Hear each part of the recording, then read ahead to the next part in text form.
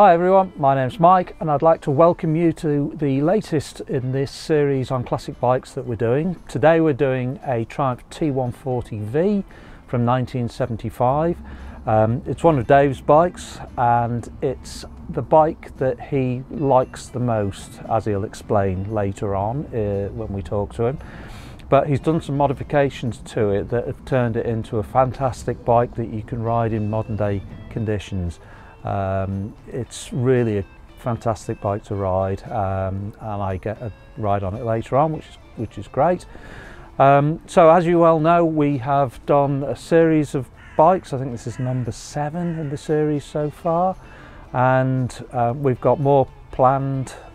We've got some workshop stuff planned for over the winter, and once the weather starts getting nice again, we're going to get out on the bikes again. So this might be the last on bike video this year, though we may have a very special one that we might slip in before the weather closes in, so stay tuned for that.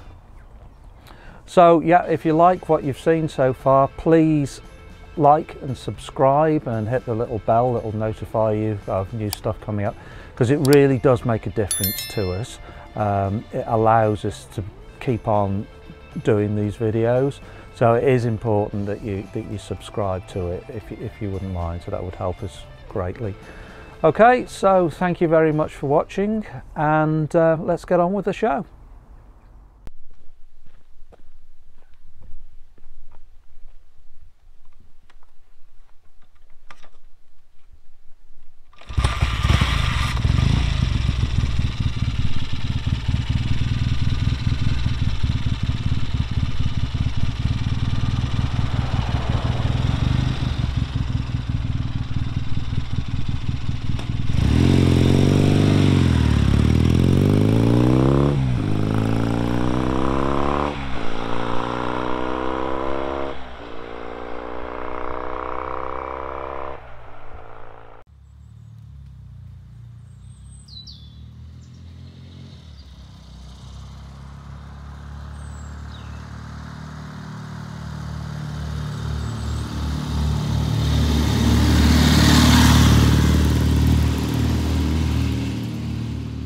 Okay, so this is Dave, and he's going to tell us something about this beautiful Bonneville.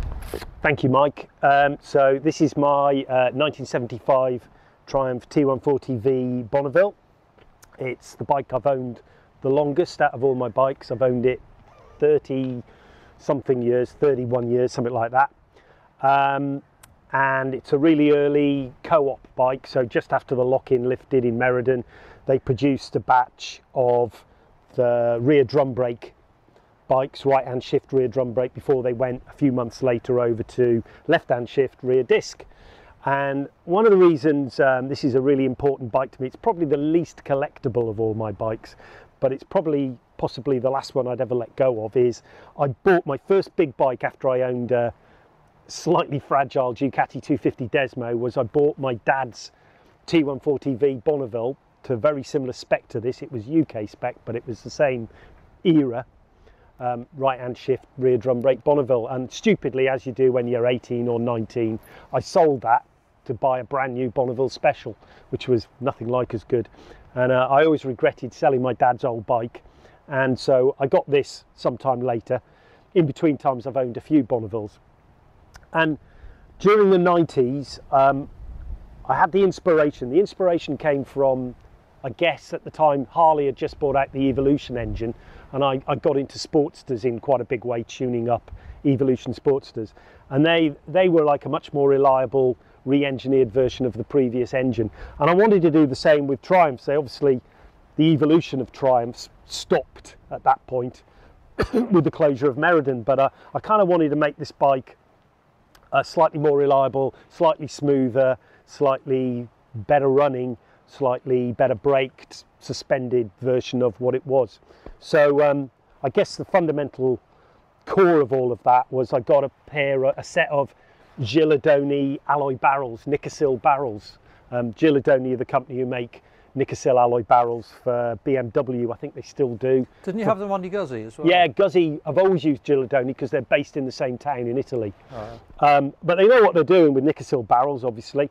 And Les Harris, who went on to make a batch of Bonnevilles after Meriden closed for a short period down in Devon, he commissioned the barrels and sold them. He sold some on the bikes. He wasn't supposed to under his license agreement, but he sold some on the new Bonnevilles he was making. But he sold them as an aftermarket piece. They weren't cheap. They came with a set of German Asso pistons, which this is the only downside of the kit really, is they're quite low compression. I think they're from memory about 7.5 to 1, whereas originally this bike would have been about 8.5 to 1 compression, so bit of a drop. There's two sides to that though. There's a bit of a yin and yang. The good side is it really lowers the vibration. As you'll attest, Mike, this is it's smooth, it's lovely. Really smooth. For a rigidly mounted 750, it's incredibly smooth. There's other reasons for that, but the low compression really helps. And also the head's been skimmed, so some of that compression has come back. I've set the squish clearance, which is sort of, I won't go into the technicalities, but it's it works well within the remit of that low compression. And one of the advantages, and there are many advantages of Nikasil barrels, is they run really tight clearances, so they control the rings really well. So all that compression isn't wasted. And it runs so much, it's much more refined than a standard Bonnie. You know, there's less piston slap and it goes really well. And leading on from that, I did a few other mods. Hotter camshafts, Megacycle cams, as with the 650 Bonnie that we filmed not so long ago. It's got a set of Megacycle cams. They're TT cams, not as in the Isle of Man TT, but as in American TT tracks, which are sort of flat track tracks. Dirt tracks, yeah, with a jump in them. So it's kind of a mid-range torque kind of set of cams. They're very carefully dialed in. It's got a pair of 32mm Mikunis, Mikuni VMs, nice carbs. Probably if I was doing it now, I'd probably use Premier Amels, but they weren't available at the time. Slightly bigger carbs than standard. They flow a little bit better on flow benches, VM carbs. And they're on a beautiful set of inlet manifolds that Peckett and McNabb, a very famous company who now deal mainly with Tridents. Richard Peckett sort of tapered the manifold to take it from 32mm down to the standard head and cleaned up the head, the inlet head, while I was having a set of valves, P&M valves put in it. They did a lot of racing in the 70s, didn't they? But he really knows what he's doing with Triumphs as well. So you know, the top end's been sorted, the bottom end balanced crank with plasma nitrided crank while they were at it, again done by P&M, which just makes it a slightly tougher crank. Upgraded bearings, few other bits and pieces, but mainly that's it on the engine front. And that was really about it to get running cooler, running smoother. What else have we got? We've got some Dunstall copy megaphones, which I've modified with some sound absorption material. We've got Koni dampers. We've got upgraded forks with 3D motorcycle dampers in it.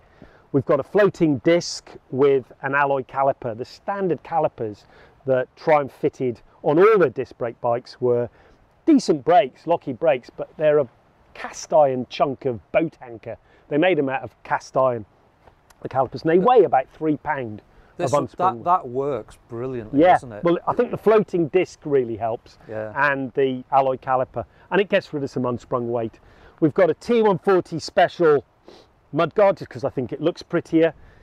The bike's been through about 3 iterations of paint jobs over the years. It did come with a tatty paint job. I had it resprayed in Cherokee red and white, which was the standard paint job, red and cream. And recently, and I've kept that tank, it's on the wall of my garage, but I had it done in blue and silver, which is a 1978 Triumph Tiger colour. It weighs about £30 less than it did as standard, or about £40 less than a rear disc braked T140. And they were light bikes to start with, so this is sort of £380 ready to roll, which is what, under 200 kilos, well under 200 kilos, 180. Cool. Brilliant, thank you very much for that, and we'll go and take it for a run. We'll go and take it for a rip in this lovely autumn sunshine. Yeah, it is a bit cold though. Okay, so this is me, Mike, riding the bike now, and it starts really easy. A bit easier than the Norton. You have to jump up and down on the kickstarter a bit on that bike.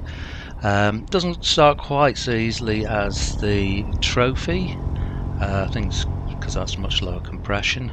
But how does it feel sitting on it? Well, it's a really comfortable bike. The clutch works nice and light. The throttle is good. Bars are in a lovely position. The seating position does take a bit of getting used to, because as with most Brit bikes of this era, your feet are up quite high and they're quite far forwards, so it does get a bit of getting used to, but you know, after about a couple of minutes you feel fine with it. And it's also a right hand gear change, but this time it's a standard gear pattern as opposed to the Norton, which is the other way around. So in terms of looks wise, look at it, you know, you're sitting on it, you've got that lovely chrome headlight, the twin clocks. I did have some comments on the Trophy video about that having a single clock, and people weren't that keen on it, but this is what it looks like with the twin clock, so it probably looks a bit more balanced. I did like the Trophy with the single clock, but what I really like about this bike is the export tank on it. When you look down from the top, it's got that lovely thin wasp-waisted look to it, very stylish, and I particularly like the air filters poking out that you look down on. Great looking thing. How does it compare looks wise to the other Brit bikes? Well, the Norton's a sexy looking bike, they always have been, and the Rocket 3 is a magnificent looking thing, but I don't think it quite pips the 68 Bonneville. I think that's the bike in terms of best looking of them all, because it's just got that Steve McQueen factor, hasn't it? Okay, so riding, how does it go? Well, have a listen to this. I'll shut up here.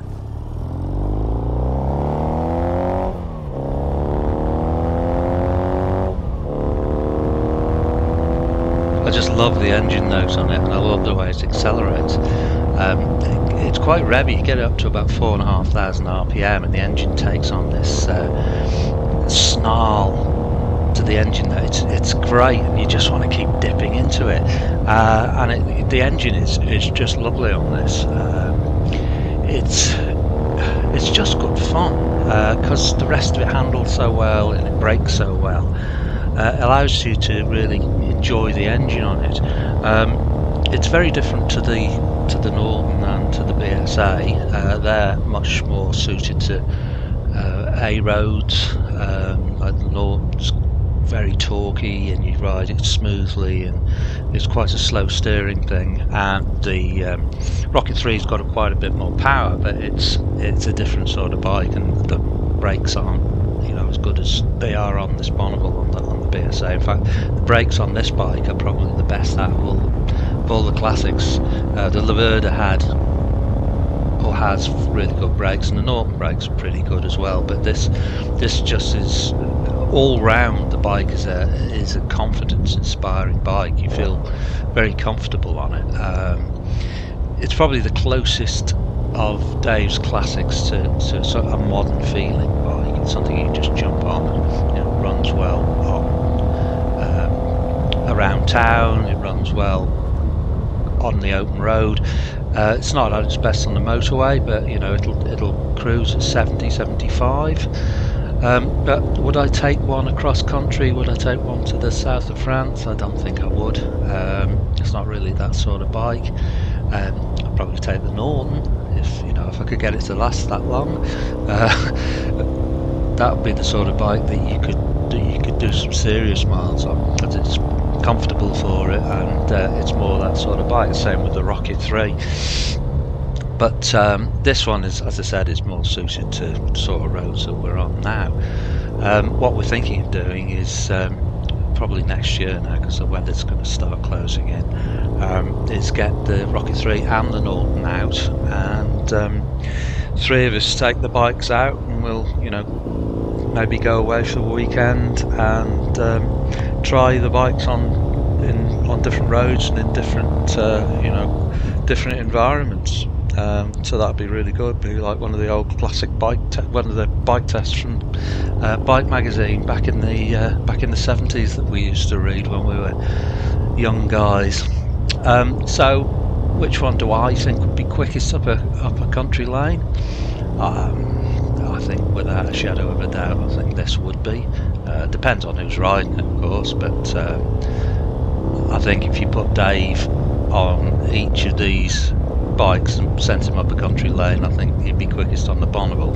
Not that we condone that sort of behaviour, not that we would do it, but I'm just saying if we were to. So as you can see, I really enjoy riding this bike. It's just so practical. It's a practical classic bike, and I think that's down to the modifications that Dave's done on it. I'm not saying every Bonneville will be like that, but he's got this really sorted, and we're going to do in the workshop on this over winter, just go through the mods that he's done on it to make it as it is now.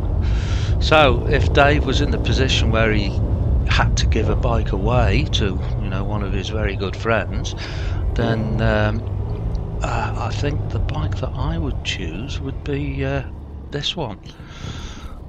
Though he has got some very tasty bikes. The Laverda one is called as well. But I think as a practical all-round bike, this is just wonderful. The owning experience, the ownership experience is just wonderful on this thing. So yeah, we've been riding in the borders, so between Wales and Shropshire. We're a place called Herbestock, that's a River Dee to the left. So thank you very much for watching, and thank you Dave for letting me have a go on this bike, and keep watching guys, because we've got plenty more to come.